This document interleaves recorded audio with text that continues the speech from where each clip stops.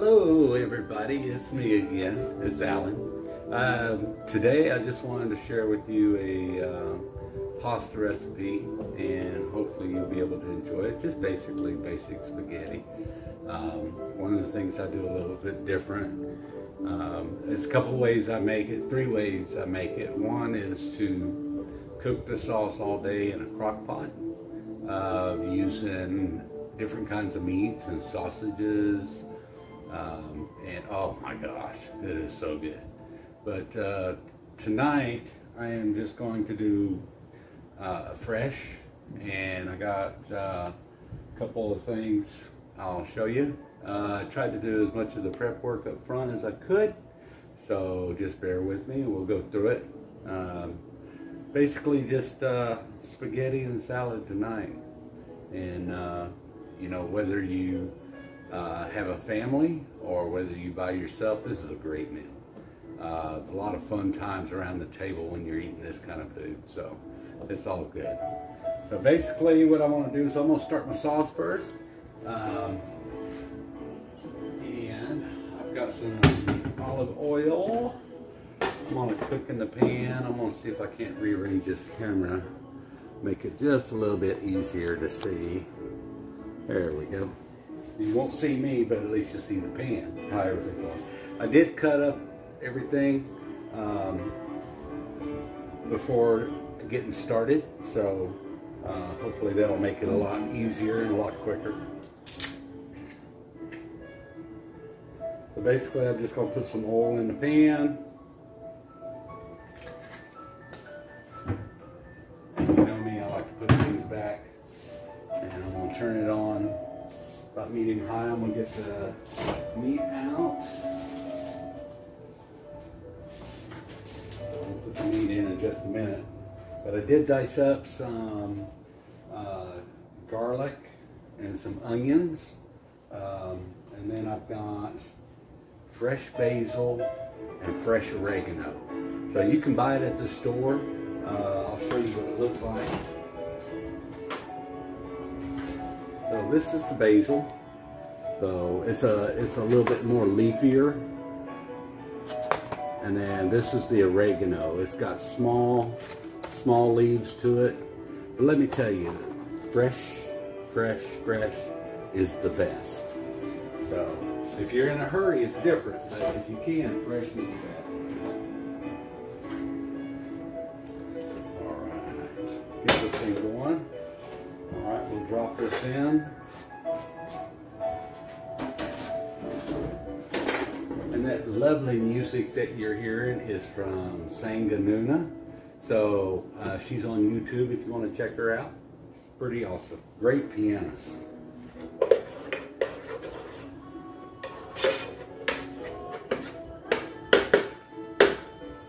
And I always like to put some salt.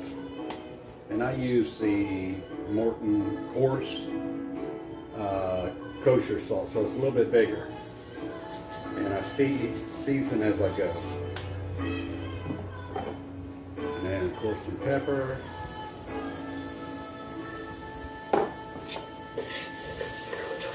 And we just want to get this translucent. We don't want it to overcook or burn.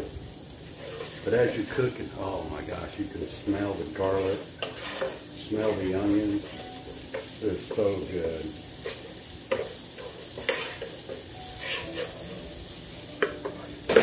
Alright, I'm going to put the hamburger in.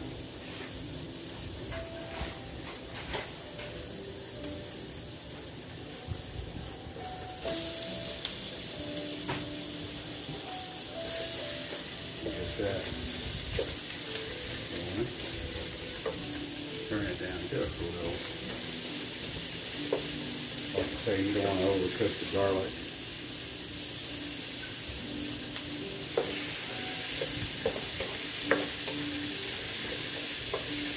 And basically I'm just going to brown this up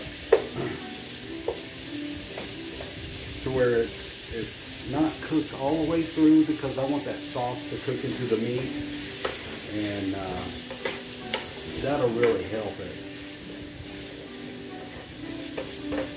Give it more flavor. and then you don't overcook the meat.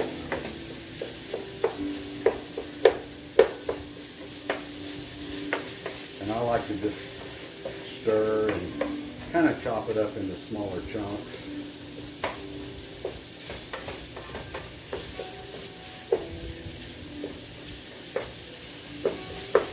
But as you're cooking, just keep adding flavor to your food and it'll make it amazing. So I know we put a little bit of salt in already and a little bit of pepper, and we'll put a little bit more as we go along.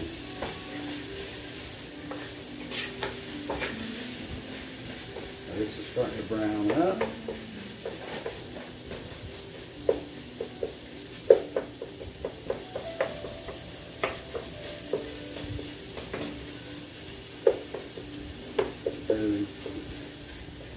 I like to have not a really chunky sauce, so I like the meat to kind of just blend in with the sauce. And that's why I keep working it like I do. Plus it helps make it cook a little bit faster too, believe it or not.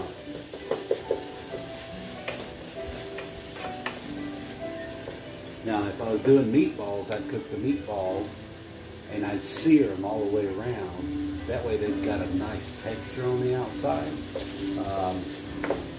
And then drop them in the sauce and let them finish cooking the rest of the way. But it all depends on what you want. So if you want ground beef, you can even do ground turkey. Ground turkey and spaghetti is pretty awesome. So because the turkey is lean, so it cooks pretty quick, but yet you keep adding all that flavor to it. So it makes it turn out pretty good.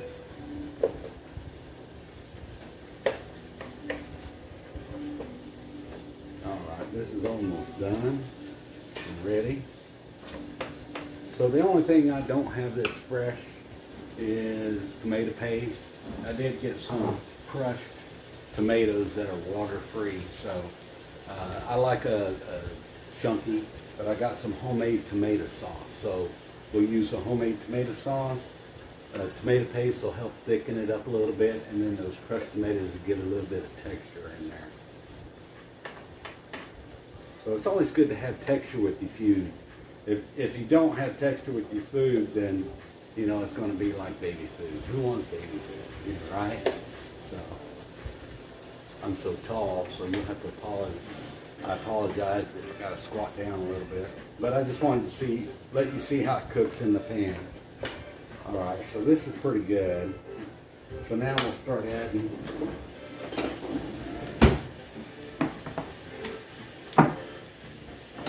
sauces.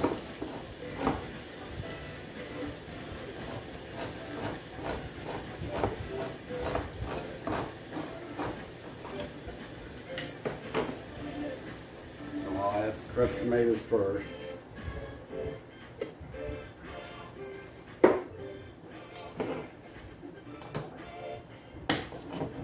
And the tomato paste. Tomato paste is always fun to get out of a can.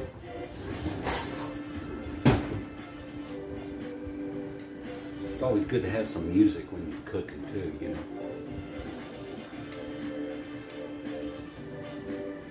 So you're saying how thick you want this? Well, just watch. It'll take all this tomato paste to get it to the consistency I like. Everybody's different, so some people put water in here to get the rest of it out. There's not much. I pretty well scraped it out, but you can do that.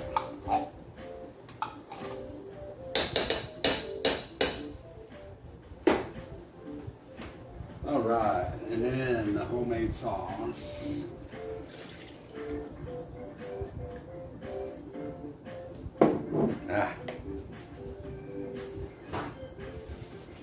This is a little messy, but that's okay. All right. Now, I'm not going to put the fresh basil and oregano in just yet because I want that to have a little bit more flavor for it. So I'm going to let this kind of cook down for a little bit. I will add some salt and pepper to it just because I want to make sure it's seasoned well. And then once I get that, May add a little bit of water, kind of loosen it up just a little bit. Of course, that water will cook out. When this starts to boil, all that water starts evaporating out, and then it tightens everything back up, and it gives you an enhanced flavor. So water's good. Like if you get water out of a jar, let's say you buy Ragu or Prego, whatever you like, you put water in it, rinse it out. That way you get everything out of it, and you got it in your sauce, and that water will evaporate as it boils. So, and it's starting to boil. I'm going to turn it down to medium heat because I want this to take some time. I want the flavors to get built in, and it'll be yummy, yummy, yummy. All right, back in a little bit. All right, so this has been cooking for a little bit now. So I'm going to add in our basil and oregano and let that kind of just meld all in there. Set this right here. Just a little hot. All right, so here's our basil and oregano. And just stir that in. I'm going to let it cook in really, really good. So it's going to be yummy. So I will let this cook for a little bit. I'm going to finish up my salad. I've already cut the lettuce, carrots and stuff, so cabbage. And then I'm going to add onions and peppers and cucumbers and get that added to the salad. And then put that in the refrigerator. And then after this sauce is cooked down and some of this has evaporated and just tightened it up really well, I will boil some water, put some salt in there, and I'll bring you guys back because it's only going to take about 2 minutes for the noodles because they're fresh. Remember, fresh is best. You got good, better, and best. So I'm going to make it best I can tonight. So I will bring you back here in just a little bit. All right, welcome back, I guess I should say. I've got water boiling. The sauce is looking great.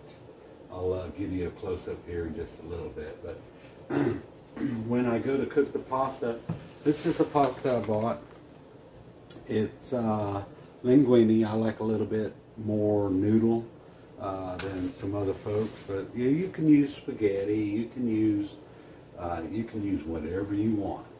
I just prefer this for tonight. I change it up. Sometimes I'll use the tubes, macaroni shells, the large seashells, and so it just all depends on what you want. So basically, put the water on, turn it on. I put salt in it because I want that. You're supposed to, they say that you're supposed to make it almost like sea salt. So whatever the ocean tastes like. That's how much salt that you want to put in the water when you boil it for the pasta. Now since this is fresh, this is only going to take about 2 minutes. And then we'll drain it and I'll put sauce in with it because you want to put some sauce in there so that it sticks to the noodle. A lot of people will just put pasta on the plate and then put sauce on top of it. It's a lot better if you put sauce in with the pasta. It helps it. It tastes so much better. It adheres to it, and it's yummy. So once this here gets boiling, then we should be just about ready to go. I'm going to turn my sauce off, and oh, it looks so yummy. So yummy.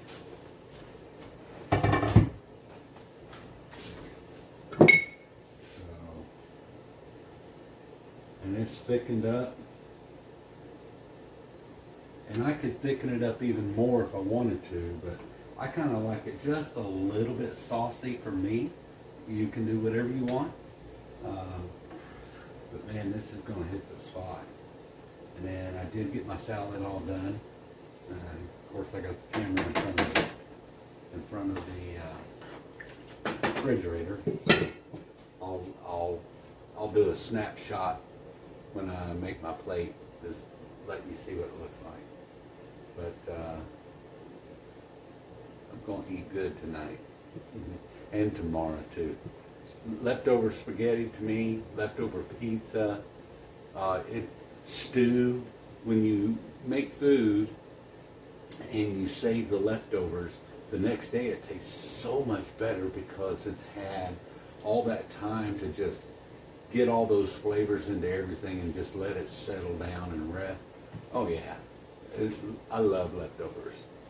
So, not everything, but when it comes to pasta, when it comes to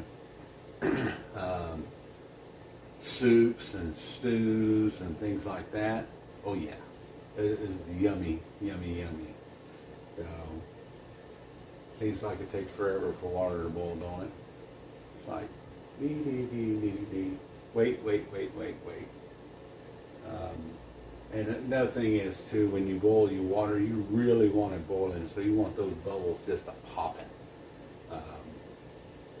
If it's not, then the water could be not hot enough. Your pasta could get to where it's undercooked.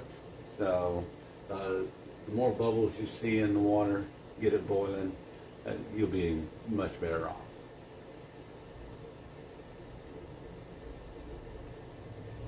As it boils, I'll move the camera and we'll turn it back on. All right, so the water's just about ready. It's starting to boil. It's starting to get really bubbly. So once that gets boiling really good, we'll drop the pasta, and it'll be about 2 hours or 2 minutes. 2 hours. It'll be about 2 minutes, and then we'll be good to go. I'll drain it, and then I'll put the sauce in it and let everything kind of settle down just a little bit. And then I'll plate it up and serve it and let you see what it looks like. So, hopefully.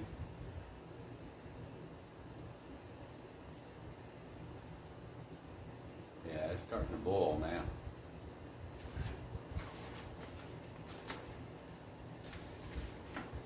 I'll wait just another minute. I'll drop it down there. There we go. Well, let's boil. So we'll just drop this down in here. And I always like to separate it out. That way it doesn't clump up. So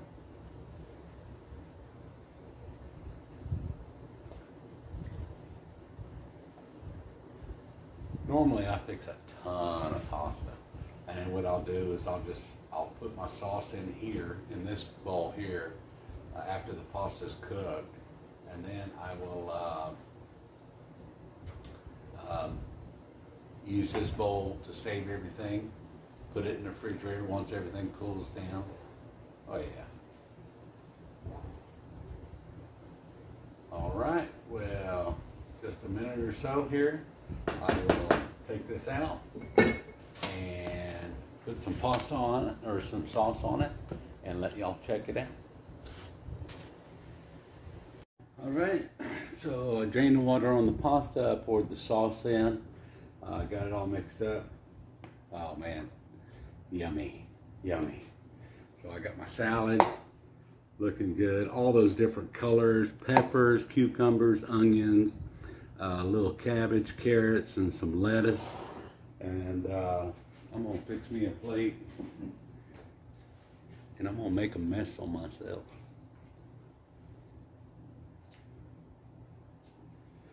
One other thing I didn't bring out yet, but I will now, is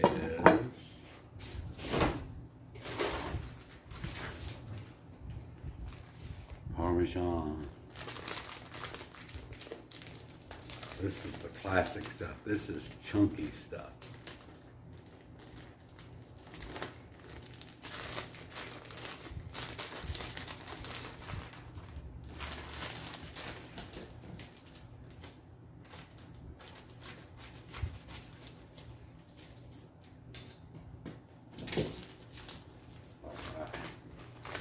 I'll let you take a closer look. There's a couple of shavings on there. Oh my gosh. So awesome. I hope y'all enjoy. I hope you have a great evening. Have great family time. And we'll talk to you soon. Bye.